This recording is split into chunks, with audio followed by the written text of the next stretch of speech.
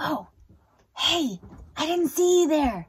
Today in art class, we're exploring cave art. Woolly mammoths, steppe bison, and other large mammals once roamed alongside people across Eurasia. Tens of thousands of years later, we may have a glimpse into this Ice Age world through the cave art left behind by early humans.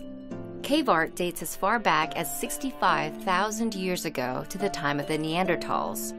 The majority of cave art depicts animals that humans would have encountered or hunted during the Ice Age, such as mammoths, horses, lions, aurochs, and deer.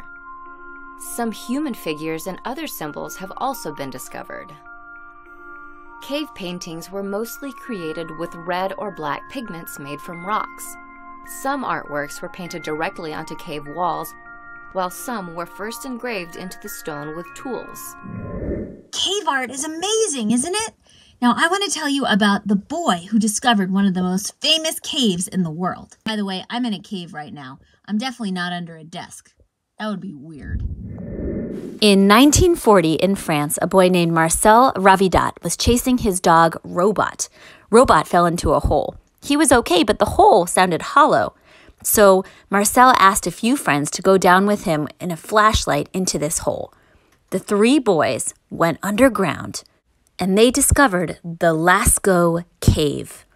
This cave in France is full of some of the most amazing drawings of horned beasts like deer. There are hunters.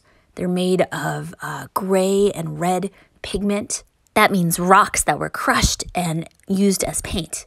Nobody knows for sure why people painted these 40,000 years ago. Was it just to record their lives? Was it almost like a prayer or for good luck when they went hunting? Anyway, it is time for us to create our own ancient-style cave paintings. Are you ready?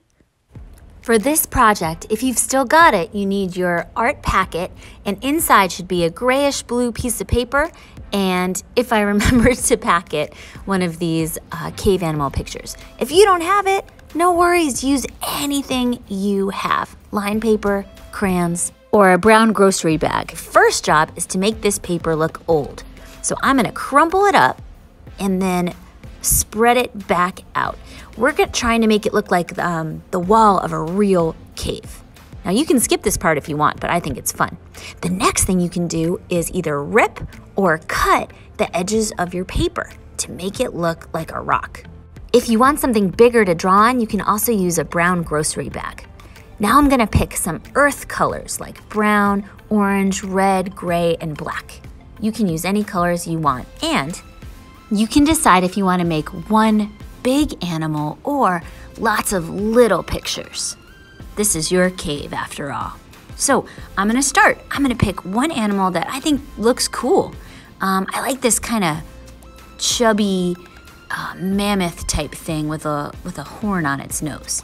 So I'm just gonna draw lightly in case I change my mind. And you can even make up some of your own creatures if you have a favorite animal that you want to draw. If you have a white crayon, you can use it to add some highlights. If you have a brown or gray or black crayon, you can use it to add some shadows. If you want, you could add hunters. I'm kind of an animal lover myself, so my hunter is going to be holding flowers instead of a bow and arrow. But again, you can add all kinds of personal touches. You can make people from your favorite video game on this cave painting. You can make, I don't know, people from your family running around on your cave wall. You can even design another cave drawing on the back. I hope you learned a lot about ancient art today. Our paintings might not be 40,000 years old, but they're still pretty cool.